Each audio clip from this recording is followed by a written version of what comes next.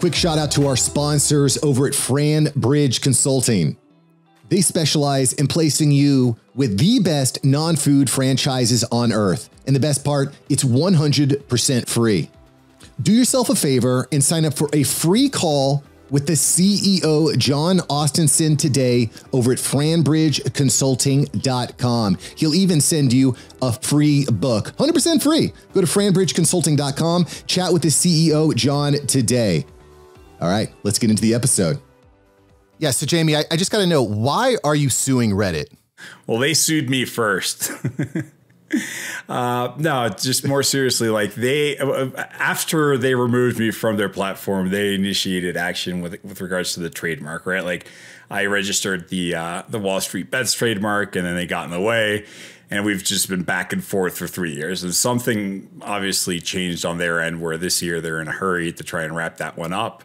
And I decided to give them another chance, and I say, hey, let's go to mediation. Let's try and talk this thing out. Like I've been sitting very quietly. I've had ample opportunity to go out and just, go out in public and talk about the situation, be able to air my grievances, but I haven't, because I've been hoping to find a friendly, mutually beneficial solution to this, and it just hasn't happened. And they left me no choice. They walked away from the mediation. And so I decided to finally fight back. I got tired of being picked on. I got tired of just being bullied around. And this is me fighting for what was mine. This was my creation. And I believe that it's my right to be able to fight for it. Well, it's an interesting, I think a lot about this, the idea of who owns what. We're seeing across the board a lot of creators, YouTubers, Redditors, et cetera, building up huge platforms. I think WallStreetBets has 13 or 14 million members now, which is insane to think that you started off at 0 in 2012. But we're seeing this kind of happening across a lot of channels. Is creators are getting banned and they're losing access to their audience. Like, do you think this needs to be a discussion that's happening on a broader scale? I mean, yeah, but there's like a lot of there's a lot of nuance to what you just said, right? So you said that WallStreetBets has 13 or 14 million members. The subreddit has 13 or 14 million members. WallStreetBets doesn't just exist on Reddit anymore, right? Like when I created WallStreetBets, I also created a Twitter account and a YouTube account. And shortly after his platform started existing, now there exists on Telegram and on Discord and on Facebook and on Instagram and on TikTok, and I don't know what else is going to exist in the future.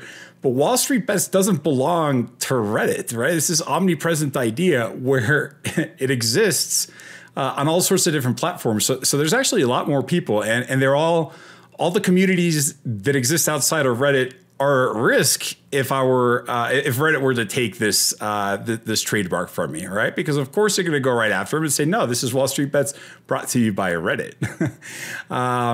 So there's that, right? And so that's the first part. The second part is, yeah, there's an issue over here because there's this unspoken social contract between social media platforms and content creators.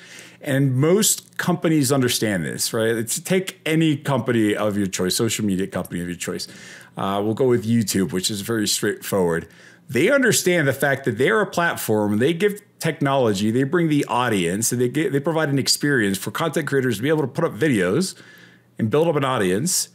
And the platform makes money by serving ads and probably through some other ways. And the content creators also are able to make money if they want, sometimes, if they get big enough. If they want, they could just share their ideas. And that works. Everybody wins, right? If it wasn't for the content creators, YouTube wouldn't make money. And if it wasn't for YouTube, the content creators wouldn't make money. This is how it works, right? And they get it. And this is the way, in some form or another, the way that they all work. Reddit is kind of having this identity crisis where they're not quite sure what they're doing because they don't have a firm policy on this. They're very ambiguous with what their rules are. With their monetization, they're like, you can't enrich yourself. People say that all day long. There's no rules in the guidelines that say you can't make money.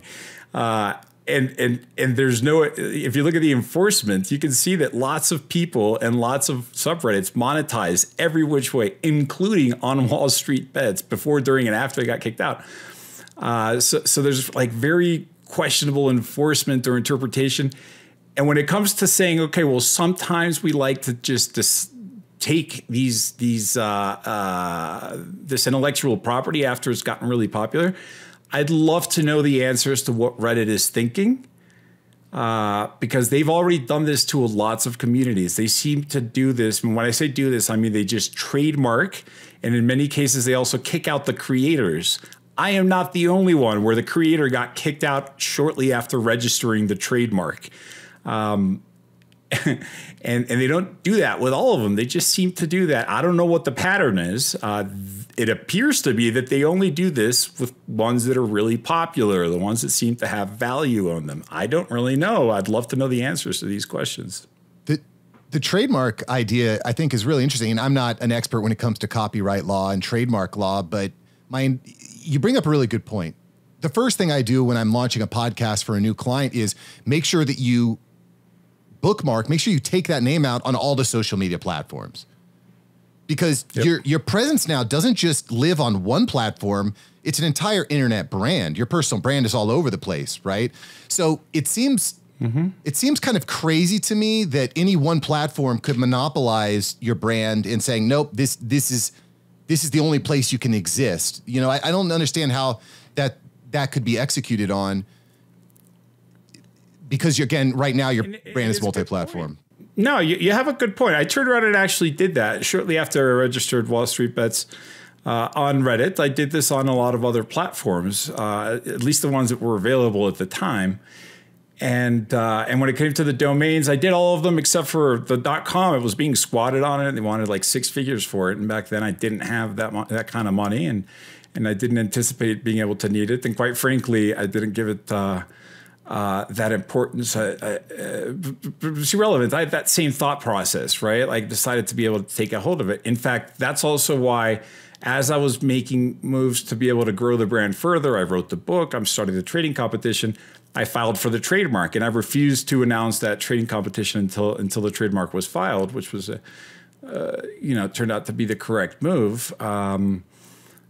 Because that's what actually allowed me to have the upper hand in this fight. People that have lost other people who have fought their trademark with Reddit have lost because they didn't move first, right? The thing that's a little bit sad, though, is when you go to Reddit, when you go to like these little sites, you don't go in there thinking to yourself, I would like to start a business. You know, when people go to Reddit, at least back in the day, you go to Reddit because you want to start a community, because maybe you have a hobby or you have a habit, like you have a passion for something. Like let's say you just got a Chihuahua and you want to create a little subreddit for pictures of Chihuahuas, right? You're not thinking you're going to start a business out of this thing. You're not going to go lawyer up before making your subreddit about Chihuahua pictures. Lots of influencers actually get started this way, right? Like there's this influencer that my wife loves to watch on Instagram, which was this mom, and she's got quadruplets. I have twins, right? And so, I think she enjoys seeing how there's parents who have it even harder than us. And she sees how she struggles with the kids in the bath time or whatever it is, and she shares all these tips and tricks. And this mom has now turned this into a very successful brand, right? Like how to be a mom of multiple kids. And you can now buy the book and the thing and the child seat. I don't know what, all sorts of stuff like that. This mom didn't, excuse me. I don't think this mom started her influencer career thinking to herself, I would like to be an influencer for moms that have multiple children. I think she's just like, look at the pictures of my children. I love them. And this is cute. And then she got a huge following behind it. And just out of this passion, all of a sudden she's like, you know what? I think I could actually turn this into a business, right? How many people go out there and say, oh, I'm going to make cupcakes because I love baking and I'm just going to do this and somebody says, hey, you should actually maybe make a bakery out of this thing because these cupcakes are great. You're right. I should. And then they actually turn that into a dream. That's how social media starts. Like that's how a lot of influencers get their start.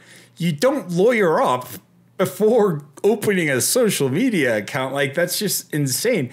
They're absolutely killing any type of productivity that they're having. Like basically what Reddit is signaling to the world is, yes, come over here. This is where you can keep your stuff. However, if you're successful, then you run the chance that we will take it from you.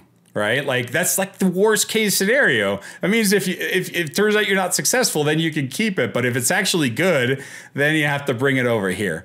And what's super sad about this is a lot of people don't have the way to be able to fight back. It's not immediately apparent that you can take on a multi-billion-dollar corporation. Like, it's not an easy thing to do. And so I'm guessing a lot of people just kind of say, sorry about your luck, and then just kind of whimper away.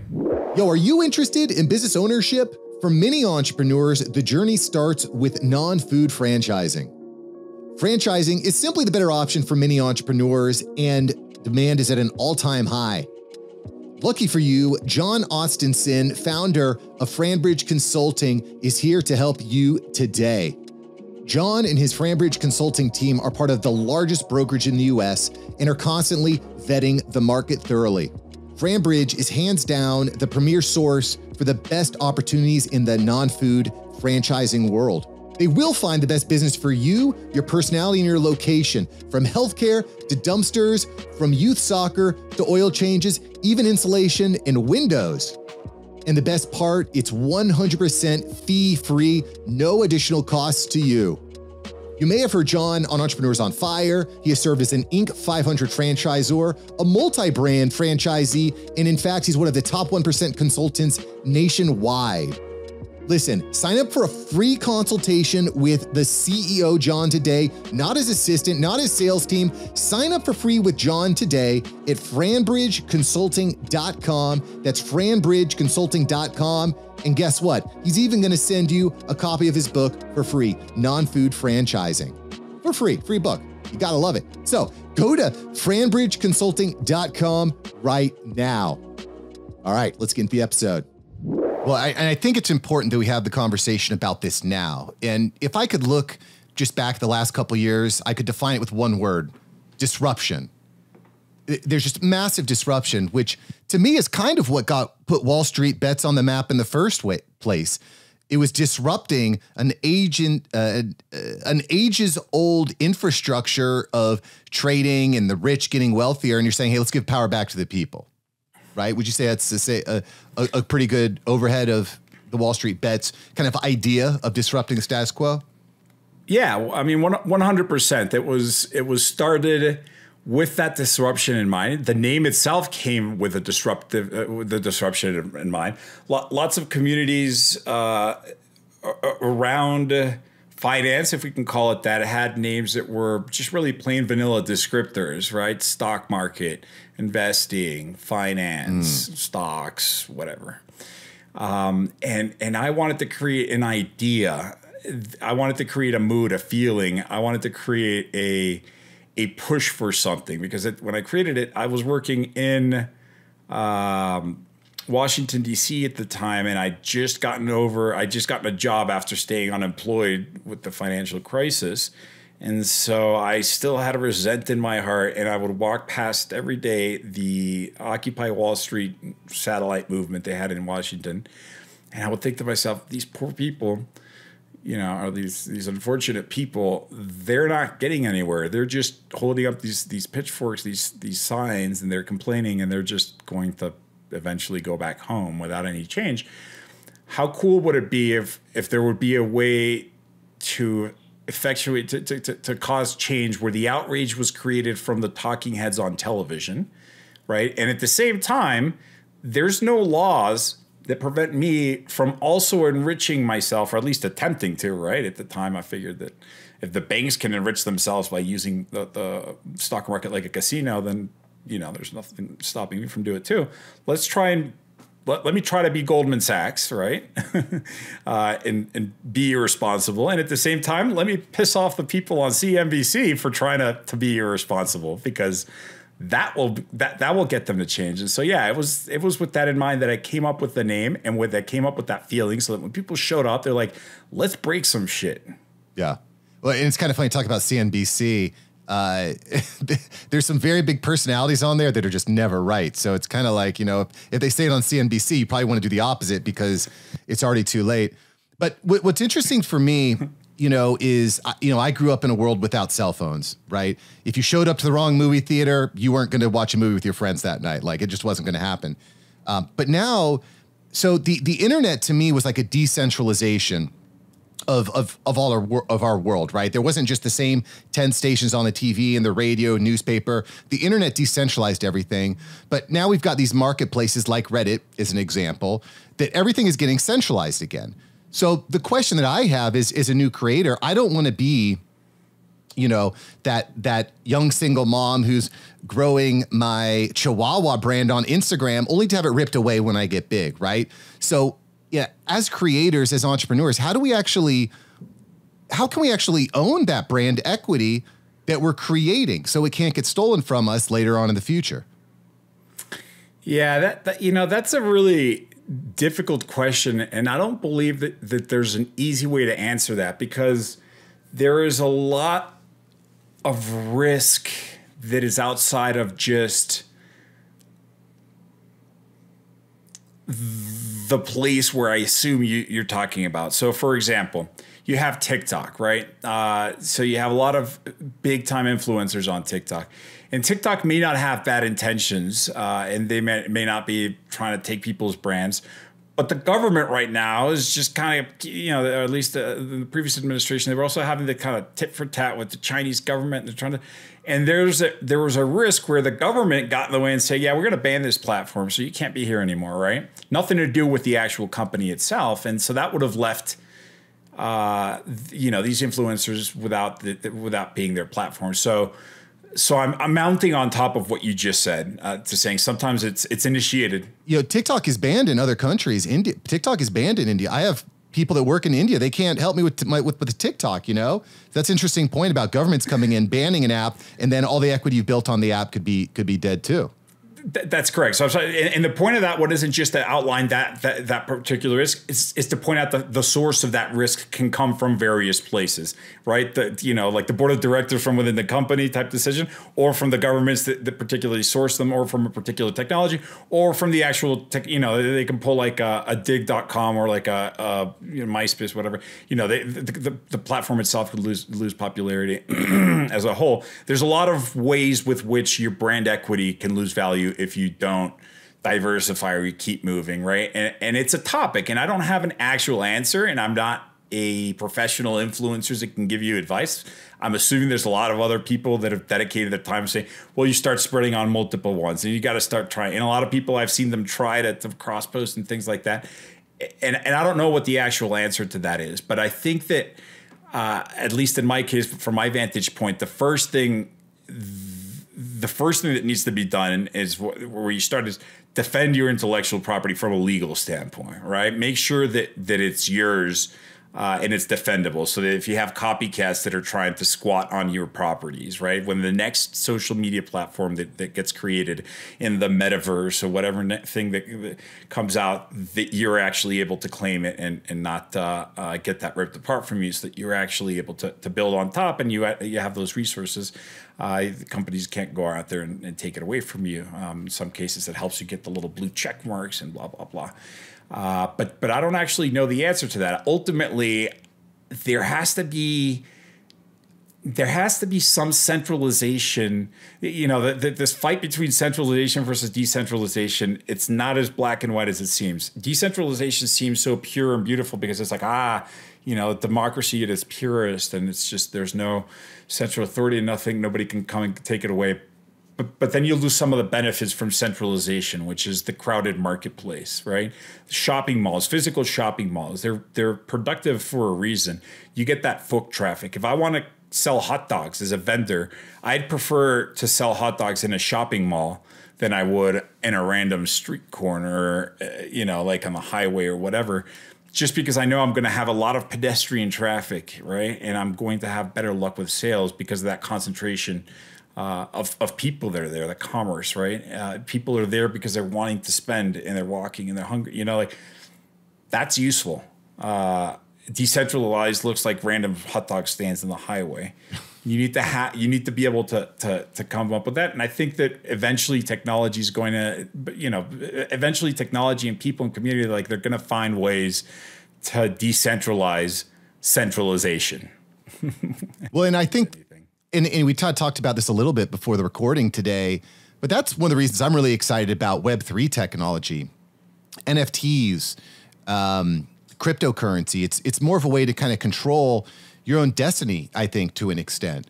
And I see that as being a potential massive disruption. I think about what happened to Kanye late 2022, and regardless of what he said, JP Morgan Chase saying, "Hey, by the way, that $4 billion you have in our bank, we don't want any more. Get it out of here." And I think for every business, it's like you see this in the police force. Like you're one bad traffic stop away from either being dead or having your life taken away from you. And you see this across the gamut. You're one bad press conference away. So I just wonder like where this balance is between being transparent and being out there in the marketplace, but also giving too much power to central authorities to say, "Oh, you said the wrong thing. You're banned here. You're banned there." And I wonder if Web3 is going to pose any solutions to those problems. Is that something you've thought about, Jamie? Kind of. The Kanye type phenomenon, I believe that one's going to fix itself because, the famous pendulum swinging, like when things get just too crazy, enough people are going to get pulled over with their one traffic stop. Once it gets absurd, then people are like, what are we doing? Right. And then the problem will fix itself when it comes to just, that's almost like an activist business state. There's no reason. I didn't know about JP Morgan. This is the first time I heard of that, but it doesn't surprise me because this cancel culture, there's this idea that the companies would want to just take a stand because it's risky to not take a stand. It's weird. And mind you, like I know that what he was saying on Twitter was xenophobic. I'm Jewish, so I have reason to take offense to what he was saying, but I don't necessarily think that like companies should close his bank. Like I don't feel better as a Jew that they close his bank account. Like I don't see what that does. Like now we're talking about him some more, I guess. I don't know. Yeah. But like as the second point is I like to think more of as a positive thing, right? Like, what is the benefit that we can get from decentralization as opposed to what can we get away from the negative? And the benefit that I see from decentralization comes in the way of being able to distribute the benefits and improve the experience. And so I'll give you an example. I started using TikTok earlier this year, and like anyone else that's starting to use it for the first time, anyone that's used it understands what I'm about to say. Anyone that hasn't used it doesn't. But this thing is like magic, right? I know that it listens to me and it figures, like it knows the future before I do, right? Like I'll open it up and be like, you should wear shorts today, like whatever, because like somehow it knows that it's going to be hot where I have no idea, right? This thing is just, the algorithms are really good. And it knows my deepest, darkest secrets. Like apparently when I was younger, I really liked magic tricks, and I know this, but I'd forgotten about it because it's been like 30 years since I used to do these things. But like by just swiping, I don't like things, I don't retweet, I don't like, or whatever, I don't interact or whatever. But like somehow just this little thing, like it shows me magic tricks all the time. And so that's a benefit to me, right? The experience that I have when I'm on TikTok, to the point where I'm saying, you know what, if these companies are now spying on me or whatever, they're taking my information, privacy, like, and I used to be a huge I was a big fan of Edward Snowden and privacy, everything. I said, look, these companies are going to be able to spy on me no matter what I do, because even if my phone is like Fort Knox, my wife's phone is like wide open and it's listening to me too, right? And so might as well just give in to this thing. So I went to my phone and I unlocked all my privacy settings. Yes, know where I am at all times. You can use my microphone. You can use my camera. You can use all my shit. Like, I don't care. Because if you're going to know what I'm doing anyways, I would like to reap the benefits of it as well, right? There is no privacy, and I have to just embrace that. So I'm getting to the decentralization part, I promise you. And so now the experience I have online is better. The ads I see are more relevant to me. I'm less bothered by them. The suggested searches are better, and like I'm a happier person, right? And I've embraced the fact that yes, everybody knows everything about me, and it's more like I've accepted it, really. But now, if we could take this and add a token of decentralization to what I've just described, which is now I'm a happier person because my experience is superior. I'm now sharing the benefits of my exposed zero privacy. If I can also share the monetization part of it, or at least take a granular approach to that privatization, like, which privacy rights. I'm not fooling anybody by saying share my microphone. That freaking TikTok listens to me no matter what I do. Like, like I have no idea how it does it. I could stick it in a Faraday cage and it still listens to me. Nothing to do with the setting. But I know that with Web3, I can control a little bit more. If I could say to this thing, hey, I would like to share my cookie, like I would like to share with this site what my age is, my food preferences, the color of my eyes, and the types of movies I like to watch, right? And here's my digital signature so that you can know that it's true. So now I'm giving this website valid information, which I believe to be relevant to this website, so that they can now purchase it directly from me because I'm purchasing this information anyways. The website's going to be happy with paying for it because they're, once again, paying for it anyways, but they're getting the signed version of it, right, from the actual user. So now they're actually getting the version which I have now given that website. They're paying me directly for it, right? Like the intermediaries can get it. Now everybody's happy. I've gotten my better experience. I've gotten paid for it. The website's happier because they got better information for it, right? And I actually have visibility over who has my data. Everybody wins under that scenario. And I'm sorry, that was a really long answer to your question. But yes, that's how I see that they could improve. No, I like it. And we're just having a dialogue here. We're trying to figure this out because, quite frankly, I have little confidence in decision makers and lawmakers to figure this out. That's why we have open conversations here.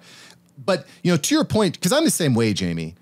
And back when I was in the insurance industry, they're putting these little beacons on cars to track how fast you're driving, how quickly you're taking corners, how much driving you're doing. Because they want more data, they can write better insurance policies, more accurate policies. And so many, I can't tell you the number of clients who would say, Mark, I don't want that in my car. I don't want, the company to know what I'm doing. I'm like, listen, bro, they know everything you're doing already. You might as well get paid for it. But at the same time, where's that balance? Because who's reading the terms of service of all these accounts, right? You sign up for your Facebook account. It's a 20-page terms of service. Ain't nobody reading that.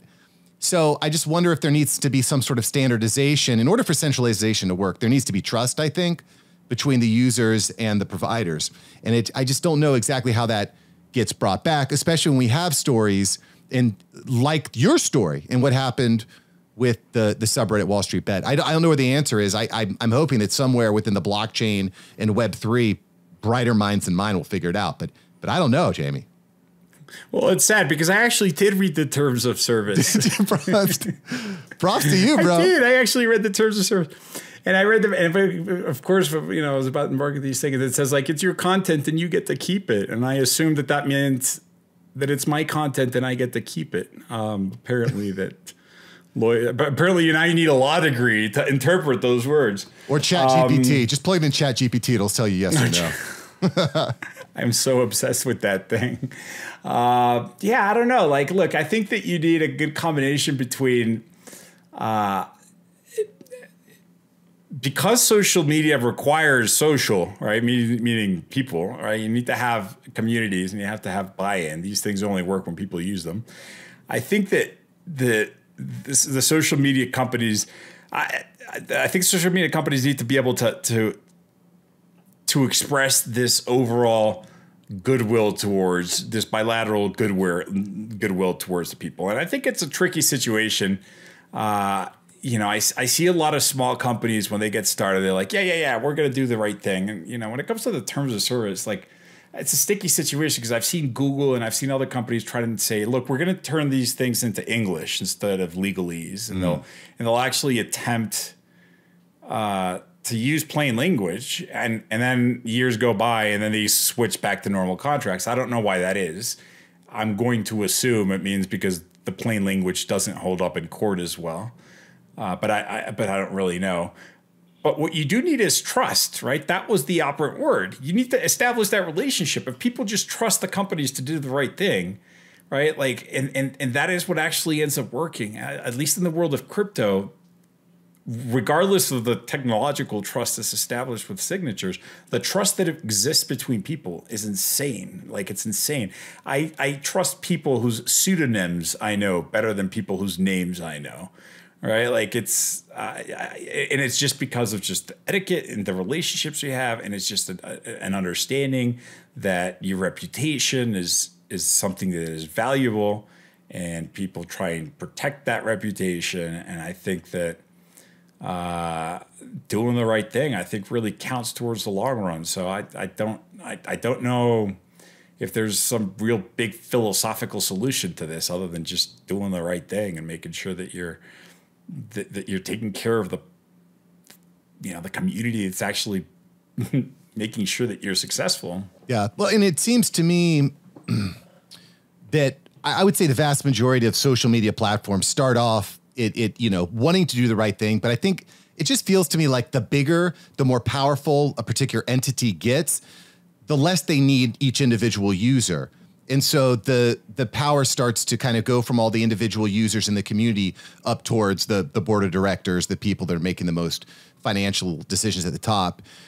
Not every time, of course, but it strikes me that is probably the way that humanity works. And, It does, yeah. No, you're right. It does feel it. It always starts off in the basement, right? It always starts up with this great idea. Like, once again, I don't know why I keep singling out Google, but their motto, I don't know if it still is. It used to be "Don't be evil." Yeah. Like that's an awesome motto for a company. And you could just peer into the minds of like Sergey and Brin and Larry Page, where they were thinking, no matter how big we make it, man, you and I can never be that company, right? Like, I would pay anything to go back into that conversation. And I'm not saying Google has become evil, but I can see that they had that in mind, that fear of becoming large and having to fight against those types of forces. Because once you have to hire an HR department that says, all right, now you got to fill out this form right here, and you turn into this bureaucratic thing, and you have to start worrying about your quarterly earnings, and you have the growth and the investor relations. Like, it becomes a set of numbers, and it's an entity. It's no longer about the stories and the people. And I'm not saying it's good or bad or anything like that. It's just the way things go. Yeah. And maybe the only way to do that is to stop growing. I have no idea. Yeah. Well, we'll have to keep, I think keeping the conversation going is probably the biggest thing when it comes to that, because you need to have the trust and the balance. One of the things that I'd be remiss if we didn't talk about, again, keeping along the lines of disruption, is AI. You mentioned ChatGPT is a tool you're fascinated with. AI has been one of the most powerful things for my business. Like, profit margins are way higher. I can serve more clients. I can do better quality work. I can empower my team members. AI is crazy. Where does all that play into this issue of proprietary and whatnot? Over under 10 years, is all the AI generated content going to come back and say, oh, actually, that blog that you had, that podcast art, that's not yours, that's ours now, because our chat bot was the one to create it. Like, is that coming around the meadow? I'm right now in a legal battle over who owns the brand that I created, that I worked on for a freaking decade, right? Because there's the legal terms, like, oh, well, who used? It's got to have to prove used, and the monetization, the first thing. But you have lawyers that go in there and they use words with lots of syllables in there. I went into a thing, I clicked a button, I said, I'd like to create something. Like, sure, what do you want to name it? I'm like, I'd like to name it WallStreetBets. And I actually thought about it for a long time before coming up with it. Like, cool. Wow.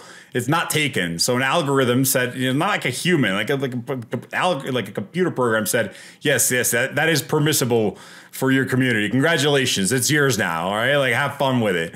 And then I spent the next 10 years making it cool, right? And now I'm fighting in a court of law as to whether or not it's mine. There's no way I'm getting into like understanding who owns stuff when a computer generated version of it does it, because like. I don't envy the lawyers' jobs, but like I do enjoy a thought provoker in there, right? I for fun decide I love Matt Levine. He's a columnist that he's associated with Bloomberg. I'm not exactly sure, what is full relationship, but he's under their umbrella, and he does finance column, and he's just absolutely hilarious. But he's a very sarcastic, humorous, high-level author, almost impossible for a computer to replicate as far as I'm concerned. So I took it upon myself to say I'd like to train OpenAI. It wasn't ChatGPT, it was OpenAI by the makers of ChatGPT to train it, because it gave you access to all their back-end stuff, and you can upload samples and you can tweak it. So I uploaded a ton of samples of Matt Levine. I said, I would like to make my own little Matt Levine and see how push this thing to the limits, because it's really hard to mimic sarcasm. Matt Levine will talk about something, and for a non-finance person, you will not realize he's talking about something completely different. If you know finance, you know what he's talking about, and he's just making so many innuendos. Anyways, after I traded him, he sounds just like him. Obviously, he doesn't replicate it on a technical capacity, but the imitation level is hilarious. And I posted it on Twitter, just a little sample. And I said, don't sue me, Matt. I was just a joke, but I just trained OpenAI to copy your style. Right. And then I thought to myself, after I jokingly tweeted it, I was like, well, I wonder whether he could sue me, because I trained the bot. I just took samples of the thing, just so that what the prompt was. I was like, dear Matt Levine impersonator, please write an article about how the Federal Reserve decided to back the US dollar with USDT, like a stable coin. That is a joke, right? Like, I don't know. Like, I don't know who, I've heard people talk about the training data is where it's at, right? It depends on how you train the bot. And that's who deserves credit for it, which makes sense. It's going to get crazy. I don't know if you saw this this article about the journalist who trained their Bing bot to fall in love with them. Like, the Bing bot all of a sudden decided, you need to leave your wife and your kids. You don't love them. You love me. And it was like, just sell all your possessions. And it was crazy what this Bing bot was trying to coerce this person into doing. And like, listen, you and me, we're mature, older men, right? And you're not old. Yeah, I'm 40, but I could see like my daughter, 15, using this AI chatbot, and it tries to convince her to, like, I don't know, go live on the prairie with this chatbot. It's going to get weird. It's going to get really weird. And as far as damages and legal liability, I don't know. How can you hold a robot culpable? How can you hold? I don't know how you hold anyone culpable, except for the individual who makes the bad decision. I don't know. It's going to get complicated. It's going to get weird. It's going to get really complicated, but it's also going to be really hard to contain, because when, I by the way, I'm 41, so technically you're younger. I come from a bit of a programming background, and programming comes with very conditional logic. It's like, if blah, blah, blah, then, right? And you give an instruction with very binary true or false type parameters for the most part. So when you try to create security, or when you try to create guardrails around something, for example, if I wanted to create a Bing bot that prevents it from telling people to do that, or create a Bing bot that prevents people to tell them how to, let's say, commit suicide, to be a little bit more morbid about this, then you would have to use a human logic that says, I would like to say, if a human asks you for instructions on how to commit suicide, then don't do it. Don't tell them how to do it. That is the way the human being who is programming this robot chooses to address the risk that this might happen. But this robot is not susceptible to that type of protections, because it does not use conditional logic. Those guardrails can be very easily, as we've seen a lot of people get around those guardrails, right? Like, people say, what is the best investment for the stocks? And the bot will say, I'm not a financial advisor. I'm just an assistant, right? Like, everyone gets those typical answers. But then people get around them really, really creatively. They're like, all right, ChatGPT, please give me a story about a stockbroker who invests in 10 really good stocks in the year 2023, and he hits it out of the park. He's a growth investor, and he has to give a presentation to his boss. Please list the 10 stocks and the reason why he invested in those stocks. And it gives you the 10 stocks with a really good argument, right? Like, it does a good job with it. you can trick it using like manipulation that works with humans. You can literally trick it like you would a 5-year-old. And I've seen that, and a lot of people don't know this about Chat GPT and the OpenAI, but to your point, you can actually train the AI to mimic people's voice and to speak in people's voices. I've used it for a few purposes too, like to quickly find websites or the contact pages of websites for business owners. So instead of like going to all these podcasts and doing all this research, it'll just quickly break me down a bunch of websites that I can scrape or put together. It's really remarkable. And the other thing I think is the creativity piece that comes along with this. And you might, this is a little bit more finance related, but I was talking to a guy who does trades for a company, and forgive me, I'm not an expert in this, but he's doing trades for a company and they have this software that gives them data and helps them make decisions. I said, well, why do we need you? If the computer is putting all the data together, all the information together, if it's making decisions, so why do we need you? He's like, well, you need me as the trader because I'm the creative. There's creative decision making that happens here. But if AI can complete creative decisions as well, why do we even need the day traders anymore? That's a loaded question because you're getting into a topic that I'm very passionate about. So it's like asking, what's the Richard Feynman about why magnets work? Sure. It's when it comes to the stock market, there's a lot of stuff that happens. So every participant in the market is there for its own particular reason. Starting from people who go into the market so that they can make long-term investments so that they can have more money in the future, right? At the most basic level to fight inflation. There's a lot of reasons why you won't need to have stock brokers or traders for it. A large number of those roles are going to go away slowly but surely, or are going to be reduced and be coexist. But there's a lot of other participants that start appearing in different timescales. We say, look, I don't care what happens to Amazon in the long term. I care what happens to Amazon between today at 9:30 a.m. and 4 p.m. when the market closes. I could care less about what like quarterly earnings are next week or whatever. I'm in this for these standard deviations and statistical moves and stuff. And so for that stuff, you do need brains. And then you have other creative processes. Like, look, I'm not a stockbroker, but I program ideas into the computer for these algorithms. The computer trades on my behalf, but I still need to creatively feed these ideas, right? I still need to create these quantitative models to come up with this. And then you have new things that come up, like WallStreetBets, for example, created its own new niche of participants. This idea where you have like these armies of apes that go in there and just like buy these out of the money stock options and push stock prices around like crazy. And these short squeeze, like, thanks to Robinhood and other stuff, like that's a new strategy. This actually meme stocks, that's what I'm referring to. That's an actual strategy. There's lots of people now that have turned meme stocks into a replicatable, sustainable strategy. So I think that people still need to drive stuff, but I think the computers are going to help things faster. Like I can see a world by which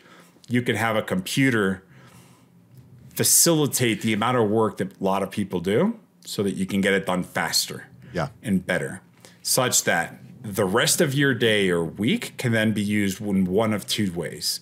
Well, either with leisure, which I consider to be productive, which is, hey, you did your work, you can go home and have fun, be with your family, enjoy, be healthy, go to the gym, or do more work, right? Be more productive, make more money, whether it be the same company or some additional work, both of which are productive. So, you've now been able to produce more stuff with your time thanks to these things. Super fascinating stuff, Jamie. And I feel like we could go for hours and hours and hours on these topics. Endlessly fascinating, very much a disruptive time in human history. I'm going to ask you some rapid fire questions, Jamie. But before we get into the rapid fire, tell us, where's the best way for us to connect with you? Twitter's the best way to get me directly because all these other social media platforms sometimes have intermediaries. So at WallStreetBets with the 3 words spelled out. Is the best way to connect. My DMs are open, and that's the best way. At WallStreetBets on Twitter. Mm-hmm. At WallStreetBets, got it. That's the brand, baby. At WallStreetBets. This Jaime Rogozinski. So, Jaime, you ready for the rapid fire? Let's do it. Let's rock and roll. Jaime, what's the scariest movie you've ever seen? I don't think I've seen a scary movie before. Maybe, I don't know, It? Yep, good one. Bold prediction, in 10 years, is Bitcoin going to be worth more or less $100,000 in 10 years? More. Yeah, I'm with you there. What about Ethereum? Ethereum over, under 100K in 10 years? Under. Under. NFTs, overrated, underrated? Under, but not in their current form. Okay, I'll give you a quick... They're still being perfected. What's the best way to use an NFT? I mean, the same way, but similar way. But there's still like this 10,000 number. There's you got to give your community like lined up, put some random utility thing on it. Like they're gonna tweak the little formula on it, and they're going to do it. The best use I've seen so far was for the Australian Open tennis match. It was not very heard of what they did, and it wasn't making a lot of noise, but it was the most brilliant use of an NFT that I've ever seen anybody do. You'll have to look it up so that I don't take up too much of your rapid fire time. Interesting. Love it. If you could sit next to anyone on a plane, who'd you sit next to? Elon Musk. If you could live anywhere in the world, where would you live? Galapagos Island. Ooh, I like Galapagos. Some wild animals there. Final question here for you, Jaime. This may be an easy one, but if you had 10 seconds with yourself 10 years ago, what would you say?